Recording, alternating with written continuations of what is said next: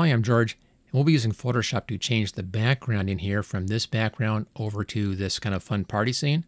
Now, if you like this video, make sure you hit that like button, click on subscribe, and if you want to learn a lot more about how to use Photoshop, take a look at my complete training course, and there's a link for that right down there in the description. Okay, our first job here is just to float this window. I'm going to grab this picture here. This is the background layer. You can see it right there, and drag it over here to the other picture, and we can then get this out of the way. Let's now just get this positioned properly. There we go. First step is done. Let's now remove the background, and the easy way, make sure you're on the right layer here, is to go up here to Select and come down to Subject and let Photoshop figure this out for you. It's actually very good at doing this particular job. There we are.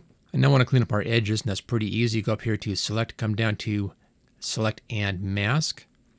There we are. Here's our brush size.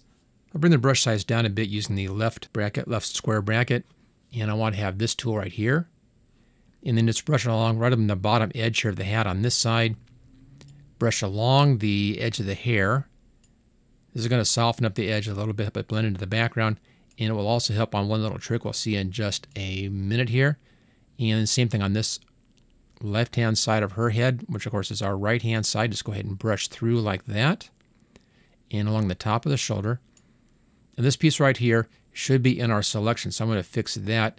Grab this tool here, make sure it's on the plus sign, then just paint over that. That brings that back in again. Okay, she's all set now. It's a bit too much in here. I can kind of see the background showing, and I'm going to change this over here to minus, and I'll come in and just clean up a little bit of that right along there. We may need to do a bit more of that, but that should get most of that. A little bit of cleanup in here. Okay, so that's fine. Now, at the bottom down here, come down to New Layer with Layer Mask.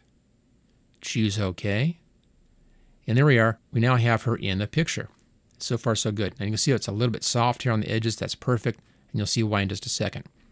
Okay, come down here to the layer underneath of her layer. Make a new layer here. New layer button right there. And then grab the color picker by clicking on the foreground color.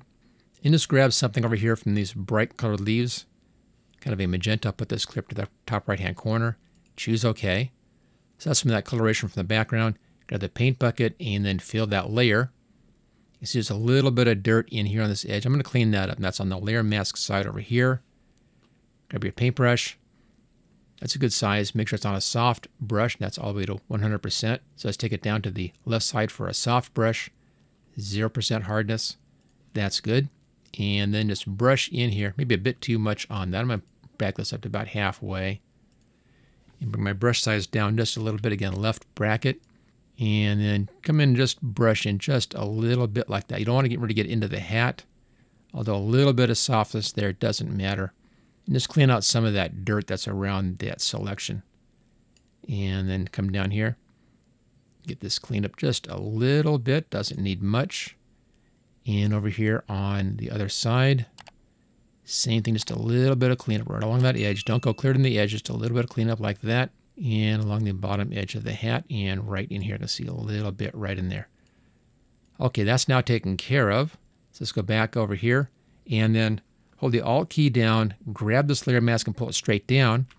That copies that layer mask down to here. Now, because we had that soft edge right in here, you can see how we're getting a bit of that coloration showing through right along that edge. It's very, very subtle, but it's in there, just a little bit of that color coming through. You can exaggerate that if you want to. Click on the layer mask side over here, go up to Filter, come down to Blur and Gaussian Blur, and just a little bit more of a blur in here. If I go real large, you can see how it's making that even more accentuated. Don't want that much, just a little bit. Maybe I'll put a 2 in here, radius of 2 pixels. And choose OK. We now have just a little bit more of that background coloration showing through, looking like she's being lit by the lights in the back.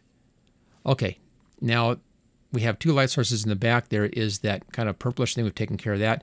And everything else is more on the warm side. So I want to bring in some warmth into her picture. For that, let's go back up here to the top layer. And then go up to Layer.